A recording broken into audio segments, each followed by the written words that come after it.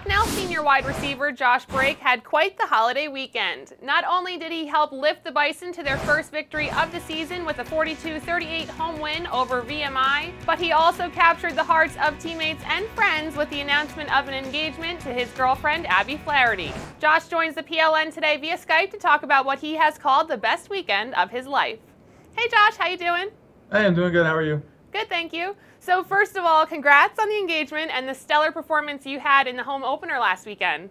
Oh, thank you. Crazy, but A lot of good stuff going on. So how did you pop the question?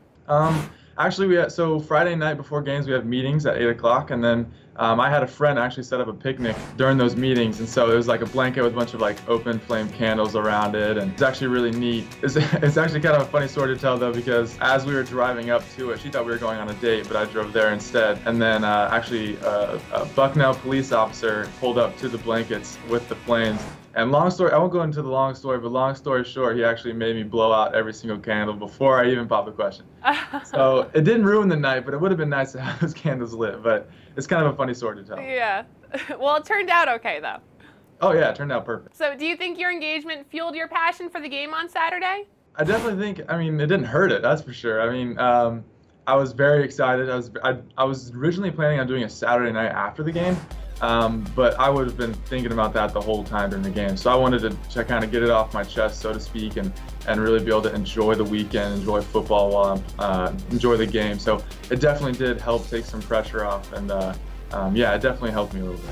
Can you talk about your first touchdown in the second quarter? How did that play unfold? It was just a 3-by-1 set. I was one-on-one on the backside, and we knew that it was just going to be me on the corner because we saw some strong rotation going on, some things in the defense that we knew that was going to be one-on-one. So I gave RJ a signal. I told him that I was going to run what we call a stutter route, which is 10 yards, break down, and then act like you're running a curl route, and then just keep going. And that's what I ran, and he bit on it hard. And RJ gave me a perfect ball right in stride. Didn't even have to adjust to it. So it just everything worked perfectly. The offensive line obviously blocked their butts off. So yeah, it was a good offensive play. And later in the game, your 62-yard punt return broke a 35-35 tie in the fourth quarter and sealed the win for Bucknell. Was that sheer instinct, or do you think you could credit some of that adrenaline to your fiance?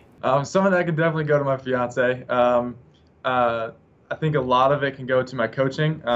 They really trust me back there, like whether or not I should fair catch or whether or not I should just go with it. And so I kind of just trusted it. I trusted the fact that there wasn't going to be anybody in front of me. I felt people to my sides, but not really anybody right in front of me. So I just caught it, and then I just kind of went with it. I saw some people, made some moves, and then it was like a safe look, so we didn't have a return set up. But there was really good blocking, which I was kind of surprised to see nobody on the right side of the field.